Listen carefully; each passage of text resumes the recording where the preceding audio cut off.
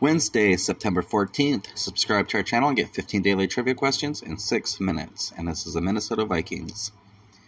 1. The Minnesota Vikings' first regular season game was a 37-13 win over the Chicago Bears.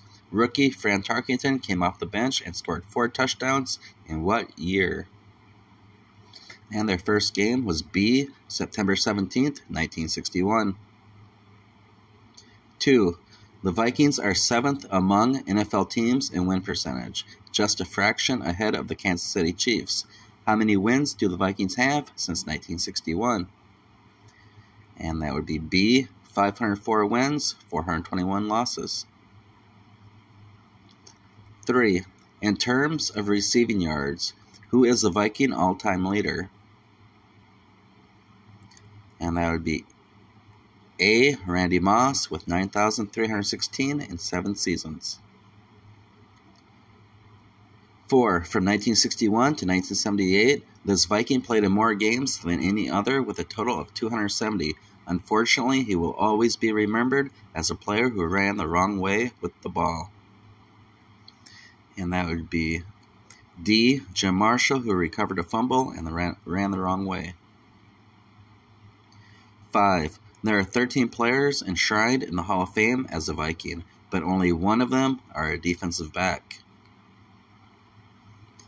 And he is C, Bob Krause from 1968 to 1979.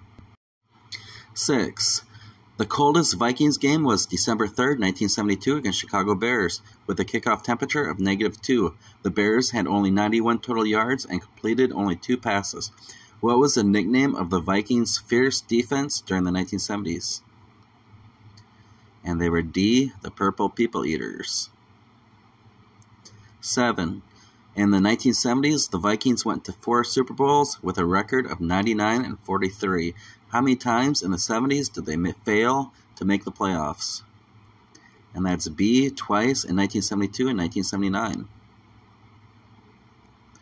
8. Bug Grant was a World War II veteran and was known for rehearsing the national anthem before each practice. He retired as coach in 1983, and who replaced him? And that's C, Les Steckel for 1 bad season. 9. In 2009, the Vikings lost the NFC Championship game in overtime, 31-28. Later, it was revealed that the Saints defensive coordinator, Greg Williams, paid players to injure the Vikings. How many times was Brett Favre sacked in the game? And he was only sacked 1 time and knocked down 14. That's B.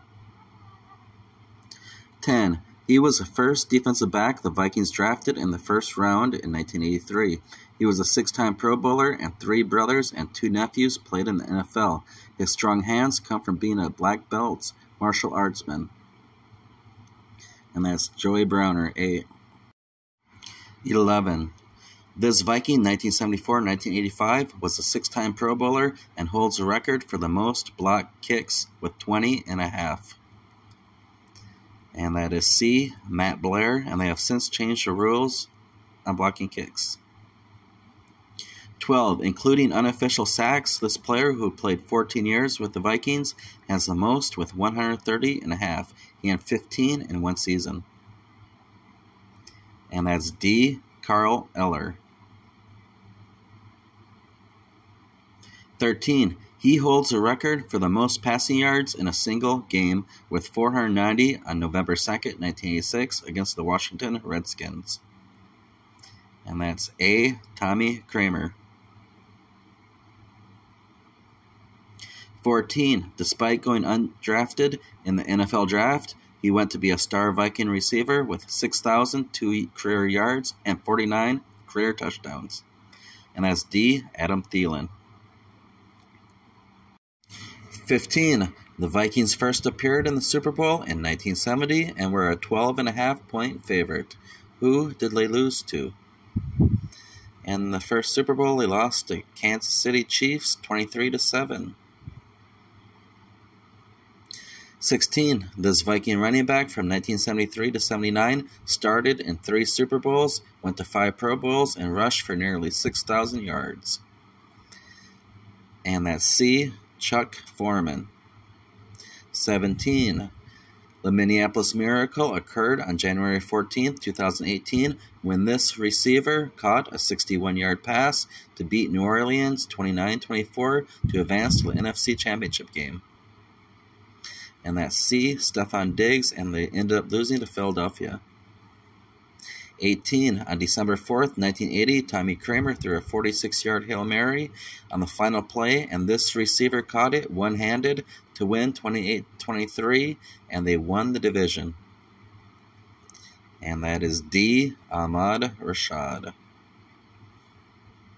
19. This tight end from 1982 to 94 holds most of the Vikings records for receiving for a tight end. He had 6,307 total yards. And that's B, Steve Jordan. 20. This Viking great from 1967 to 78 sat on the Minnesota Supreme Court from 1992 to 2015 after his football career came to an end. And that is A, Alan Page. Subscribe to our channel and click like, and we would also like to hear your comments.